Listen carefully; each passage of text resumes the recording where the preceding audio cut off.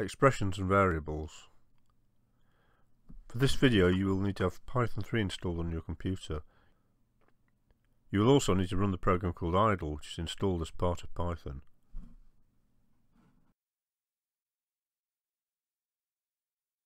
When you run up idle you should see a window like this. This is called a Python shell or console. You can type in commands and Python will run them. For example, you can type in simple calculations. If you type in 2 plus 2 and hit return, Python will print the answer, which of course is 4. You can type in any simple calculation. If you want to do a subtraction, use a minus symbol. If you want to multiply, use an asterisk or star character. To divide, use the / character.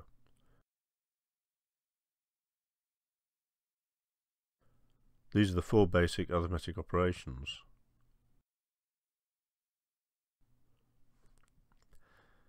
If you need to change the order of the calculations, use brackets, just like you would in normal arithmetic. In Python, something like 2 plus 2 is called an expression. When Python works out the answer, we say it is evaluating the expression. Programmers often need to count things. The number of pages in a document or the number of times we want to print it. For this we use whole numbers or integers. Adding, subtracting and multiplying integers works fine. If we add 2 integers we get another integer. Same if we subtract 2 integers or multiply 2 integers, the result is always an integer. If we divide 2 integers we might get a fraction. So Python allows us to do integer division. This works just like the division you were taught in primary school. If you have 7 sweets and you share them between 3 children, then they get 2 sweets each with 1 sweet left over.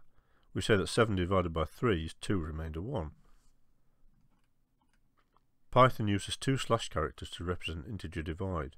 We call it floored divide because it gives the nearest integer below the fractional answer. With floored division, 7 divided by 3 is 2. 6 divided by 3 is also 2 because the fractional answer is the same as the integer answer. We use a % character to find the modulus or remainder.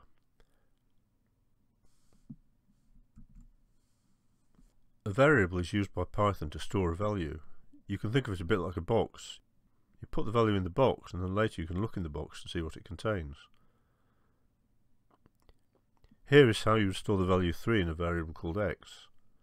To find out what is in the box you can print the value of x just like this. You can use a variable in an expression. Here we set the variable a to 1. Then we set a to be a plus 3. The variable a now contains 4. Now instead we could set the variable a to 5. Again we set a to be a plus 3. The variable now contains 8.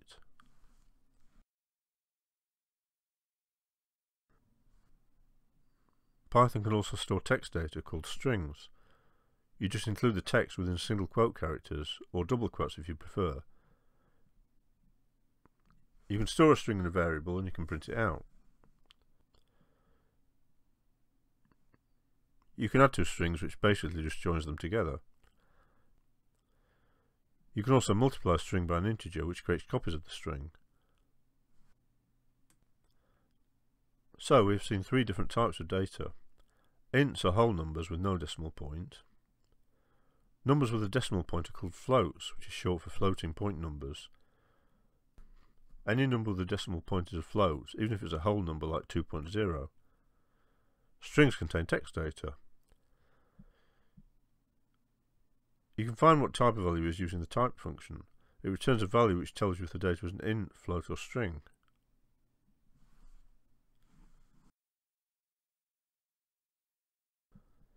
So we've learnt about numbers, variables and expressions in Python, and also a little bit about strings. Be sure to visit schoolcoders.com to learn more.